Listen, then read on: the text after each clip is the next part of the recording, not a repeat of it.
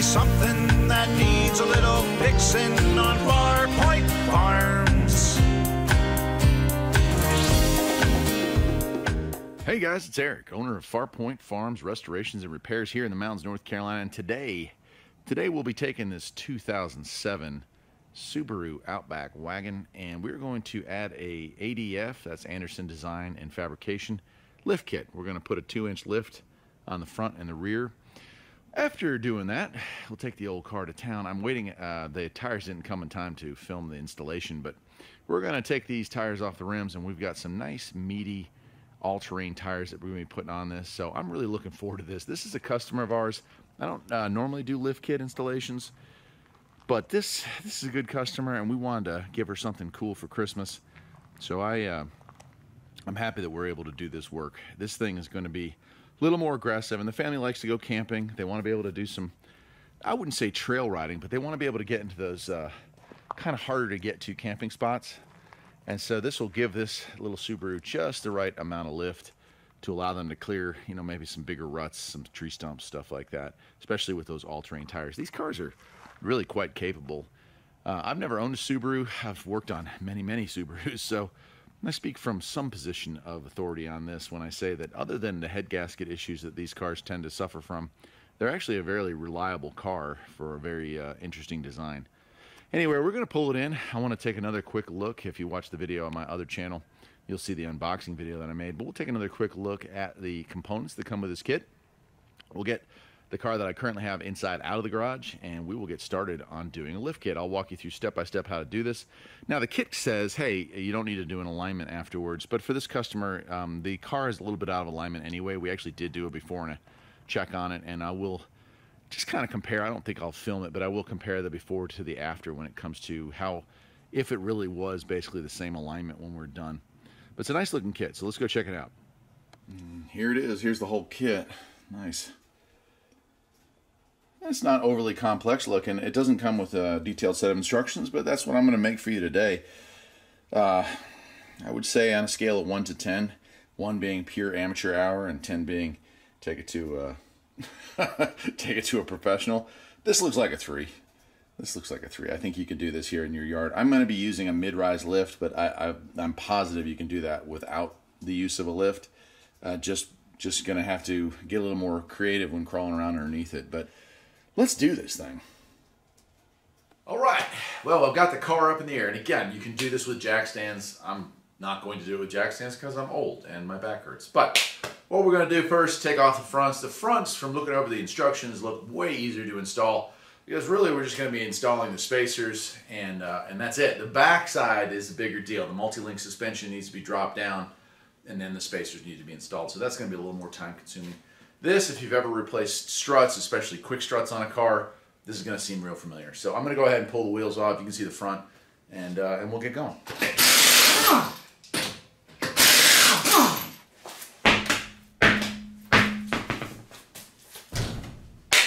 Let's move the camera in closer, and we'll go and take a look at what comes next. Okay, so the first thing you're going to want to do, this is a 12 mil, and that's a 12 mil. You're going to remove both these bolts here, and that's going to free up our brake line and our ABS line here.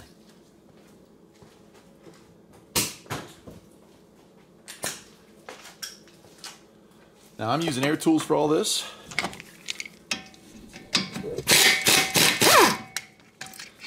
And that's just to speed the process up, but it totally does not need to have air tools in order to do this job properly.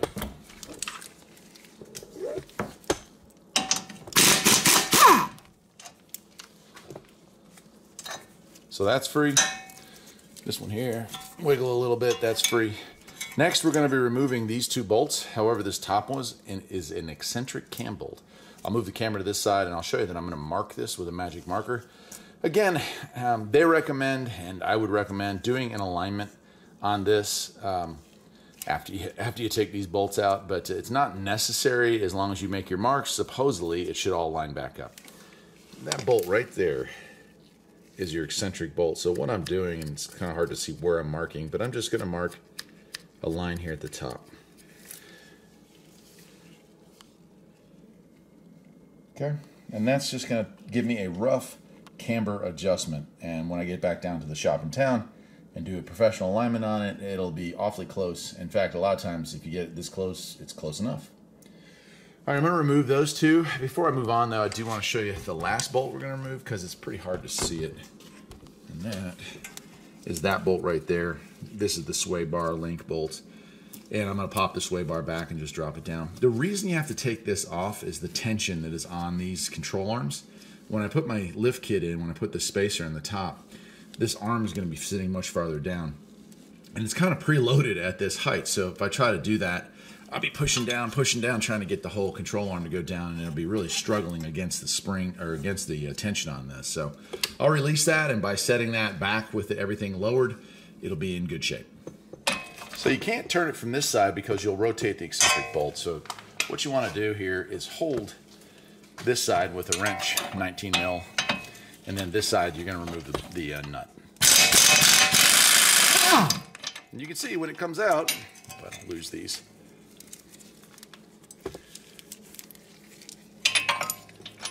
That's an eccentric bolt. See how it's kind of egg-shaped? That's how we adjust camber on Subaru.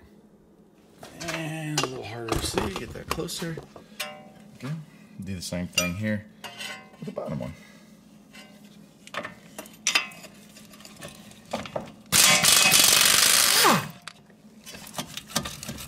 And this bolt down here might be a little harder to take out, so just kind of wiggle it until it comes free. Now, this is important. Now I do this, their instructions don't say that this is necessary, but they do point out the fact that it's really easy, rotate that up, to pull the inner CV joint apart inside the boot, which is a mess. So what I'm going to do is I'm going to take this center CV axle bolt out, push the CV axle in. So I'm going to be releasing the tension on it, because if this flops out, it can pull the CV joint out, and that a lot of times you can put them back together, but it's such a hassle. Most people are breaking boots and all the rest, and so I highly recommend you do that. And that's a 32 millimeter. And that's a 32 millimeter that really did not want to come out. But once it's out, the splines are not rusted in, so that's really good. All right, and the last step is to remove this, and that is the sway bar end link bolt down here. So if you don't have an impact gun, a 14 millimeter wrench, or better yet, ratcheting wrench, and an Allen head, I think it's a 6 mil that fits in there, it might even be smaller than that. Hold that, rotate. Sometimes with impact, you can get it loose. And that's it. She's free. Once she's free, we can proceed with removing the strut. Okay, with our sway bar free, our lines free, our CV axle pulled back, we just wiggle until it pops loose. And then make sure that our axle is out far enough that it won't get in the way. Beautiful. Now when I lower this thing down, I'll be sliding it out this side. I can pull down on this enough to get it around. So let's lower it down. You're gonna wanna have one hand on this and another hand up top to do it. It's a one-man job. All right, 1, 2, 3, 12 millimeter bolts, our strut mount. I'm gonna take this hand, I'm going to hold on to the strut cartridge from below, and I'm going to use a gun to undo these three. So let's do that.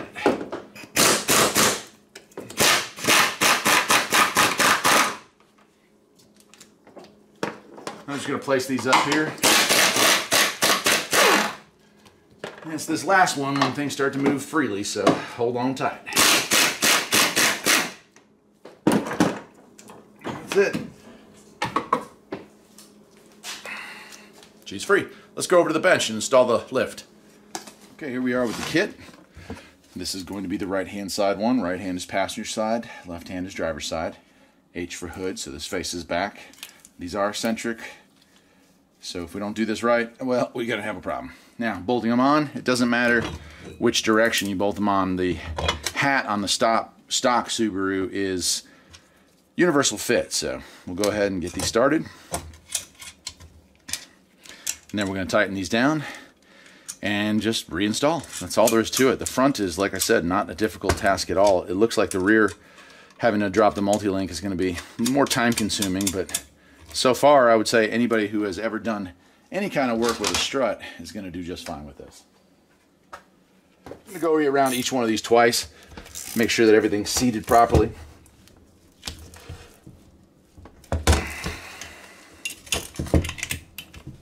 And that is it. go put this thing back on. Snaking this up in here sometimes can be a little tricky. Certainly if you had an extra set of hands, it would make life easier, but it's not necessary. Just making sure that you're facing the right way when you install it.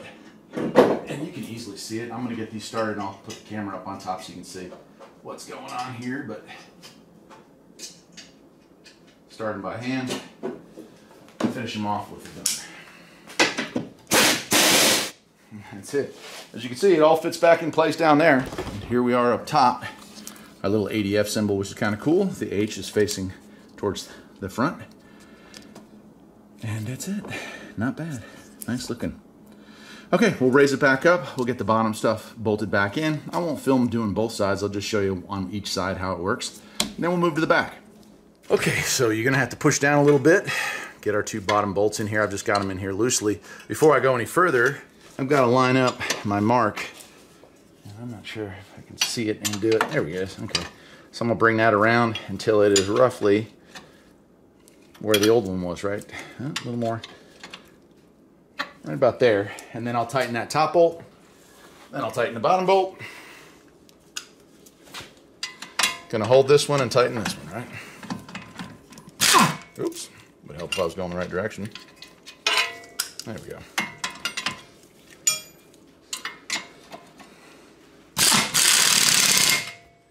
Same thing with the bottom. Great.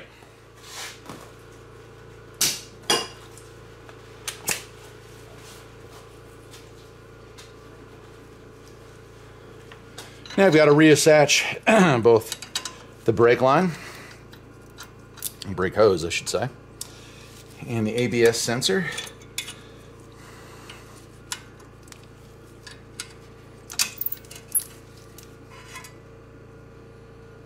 Okay.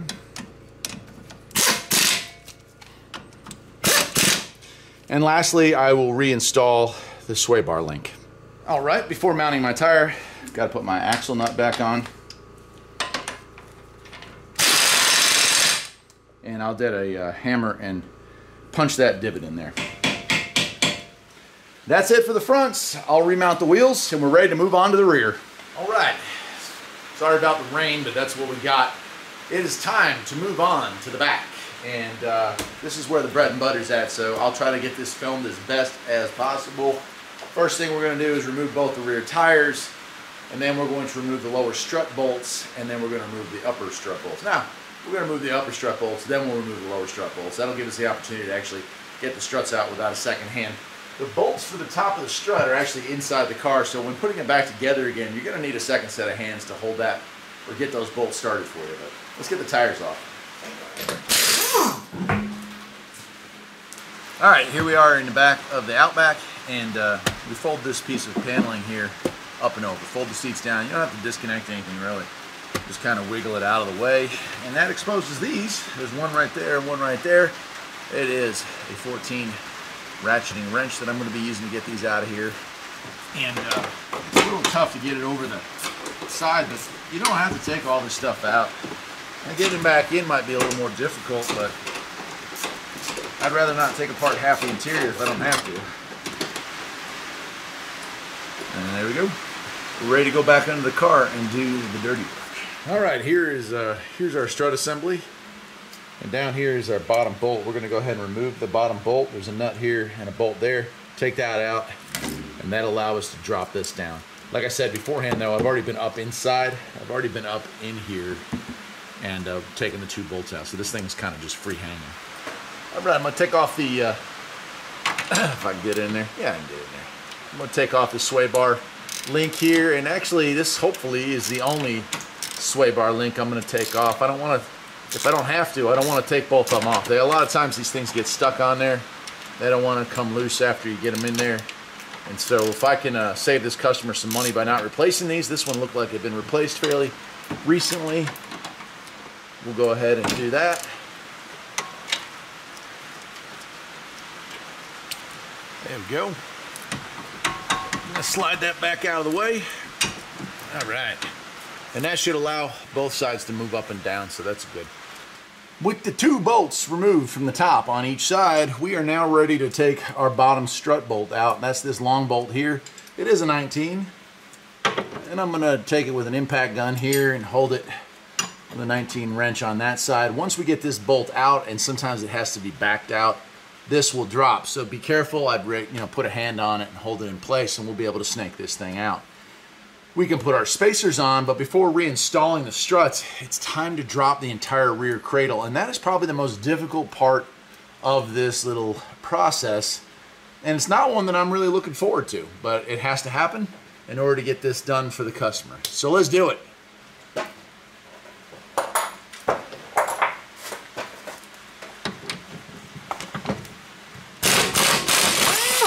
There we go.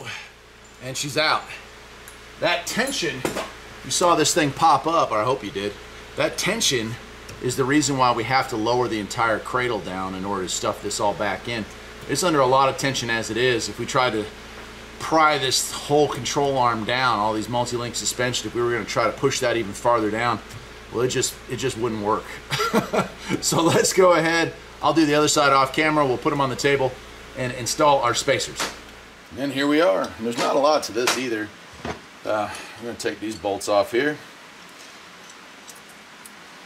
and we'll insert this in. And these are not beveled like the other side. These are just perfectly flat. There's no left, there's no right, there's no inside, there's no outside, so they just slide on there.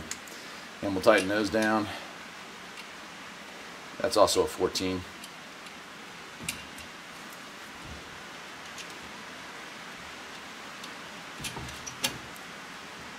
And I'll do that to the other side as well.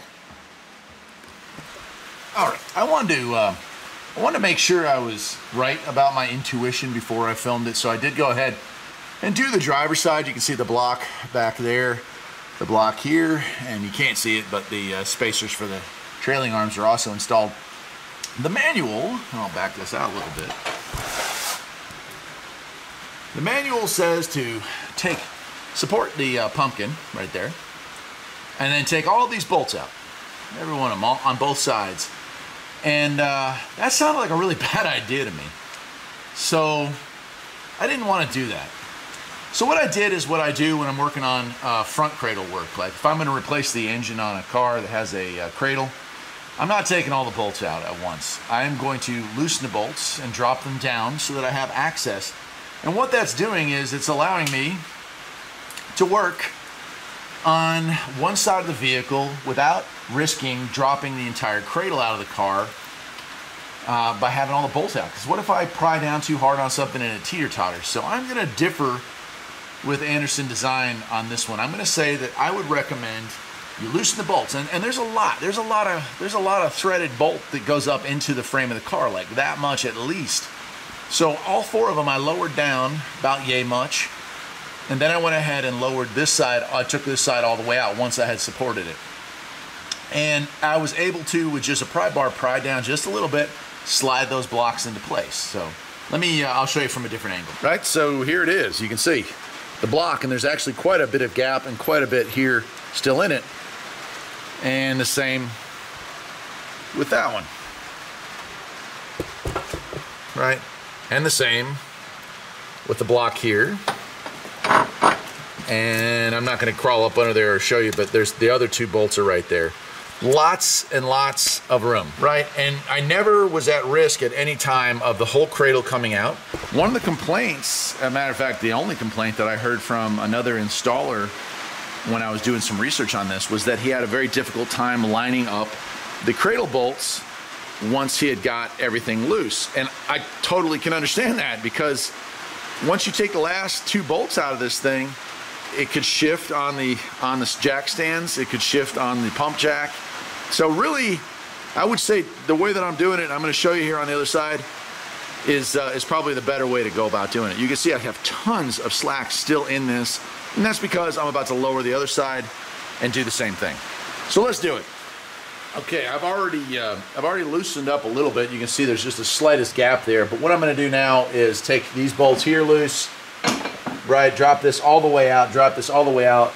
I'll pop these 2 pucks here out of here, pry down a little bit and get our new ones in, and we'll be back together in no time. I was worried about this part of the job I'm not so worried about it. It seems to be going fairly well. I actually feel like installing the struts is going to be the hardest part just because of how much downward force it took to get these on in the first place, or to get them out. You know, there's so much upward pressure on that. Even with these spacers, I think it's going to be a little difficult, but let's go ahead and do it. So.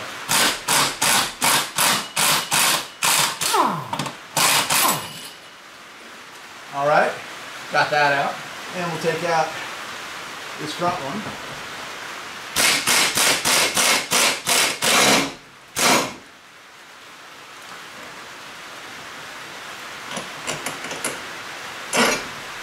Got that out. And I'm just going to loosen up the bolts over here. I think I already have for the most part, but we'll make sure that those are loosened enough to get our pieces out of the way. And we're ready to go.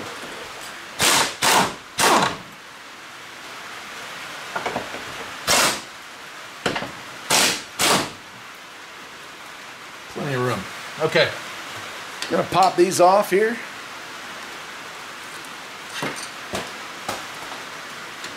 One. There we go.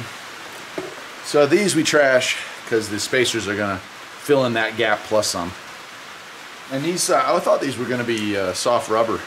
They're not. I think they're cast aluminum. All right. There's one. Okay. So here we are in the back. It's really hard to show the fronts, so I'm just going to demonstrate on this one. It's the same for all four. It's just impossible to film all four. We're going to slide our block in here, and for right now I'm going to turn it to the back here so you can actually see what I'm doing. And I'm going to feed this bolt here with the washer and a lock washer.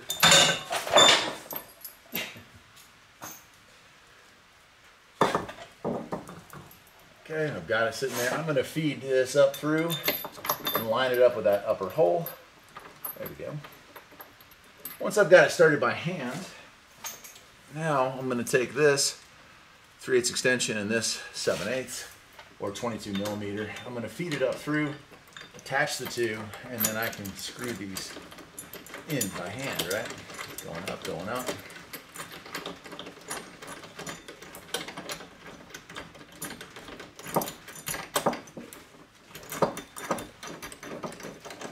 All right, there we go. And so that's all I can actually show you on that, because now I need to rotate it like this, and the camera just can't get in there between the wheel well and the gas tank and everything else that's around here. But that's all there is to it. Same thing is going to apply for the bottom one. You're going to take your bolt through, put it, lock it on, and washer, and tighten that together. Squeeze those two together, and you'll be done. It's really nice on this side. This car has an aftermarket exhaust system, so this muffler is missing. It made it a little easier to film this, but the process is not difficult by any means. It's just a little bit, I would say, stressful, especially if you're not a mechanic, you know, having all this stuff dangling over your head. And just be sure to, you know, really secure everything nicely. But I'm going to go ahead and bolt that in there. I'll do the same with the front, and we'll be ready to start reassembling. So this is going along pretty well. Oh, one more thing I do want to point out: the original bolt has this very large washer on that. You are going to reuse that. So I've got my new bolt here, and when you put it in, you kind of got to hold it up through there, wiggle that around a little bit. It fits in. Looks like I'm off a little bit, so I'll get a pry bar to pry that back some. There we go.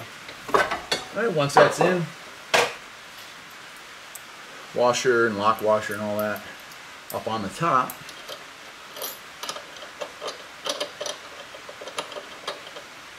And honestly, with 3 of the 4 in place,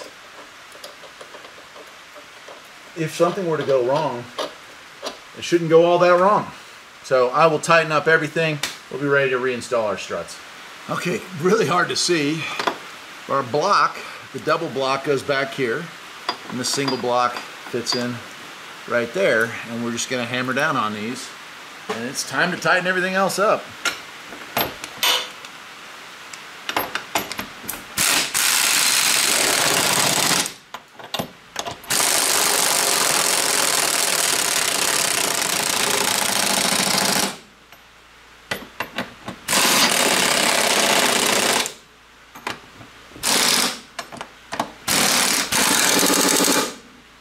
do the same on the other side. It'll be time to tighten the 4 carriage bolts, or the actual subframe bolts. The top halves are already tightened up. That's what I showed you in the last bit. All 4 of those are tightened. Now it's time to tighten those. We're ready to do this thing. Well, there it is. You can see the block. I don't think you can see the other block, but the other block's there. Spacer. Oh, focus, focus, focus. Spacer. And the other side is the same. Actually, it gives you a whole lot more room to work on any suspension component should the need arise. But yeah, there she is. Now, let's get those struts back in. And that, my friends, is that. I've reattached the strut up on top here with the spacer. Got it bolted back in. I've just gone back and checked everything. I did have one sway bar link loose in the rear. I will say, I don't think you would need to take that sway bar link loose, really. Because you're dropping everything down and the sway bar is part of that equation, it didn't really make that big of a difference. Nothing like the front anyway. So let's go ahead, we'll put the wheel on and lower it down. I think the sun may have gone down. It's probably closer to 6 now this time of year. The sun's probably already set. But I do want to check it out, so we're going to take it for a test drive. And of course, I will also show you what it looks like with new tires on and aligned. And we'll talk about my overall feelings of the project, because it's been an interesting thing. A little more in depth than I originally thought when I ordered. I thought we were looking at spacers and sway bar, not sway bar bushing links. I thought we were just going to lower the bushings down a bit to compensate. I did not have any idea that this multi-link rear suspension would require so much work. That being said, I mean, it's still something that could easily be done in a driveway. But plan on a weekend, you know, as a professional, but an older one. This took me about 4.5 hours start to finish. And without a lift and without air tools, I would say you could double that. So a really long day or 2 days. Anyway, let's get the wheels back on and lower it down. Getting ready for her first drive. Looks pretty good. Definitely, you can definitely tell the gap in the wheel well.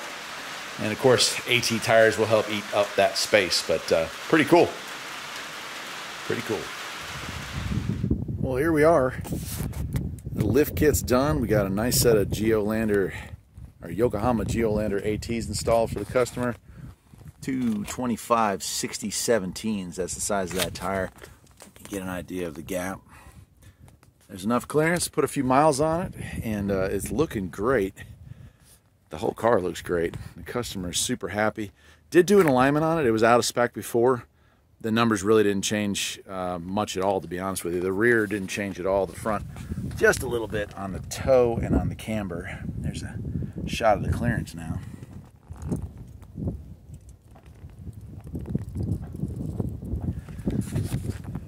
Yeah, but it looks good. Nice aggressive stance.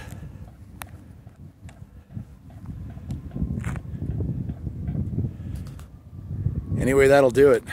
Anderson Design and Fabrication. That's where this kit came from. 2-inch lift. This is for the 05 to 08 or 09 Subaru Outbacks. And it was fun. Till next time, my friends, from Farpoint Restorations. Take care.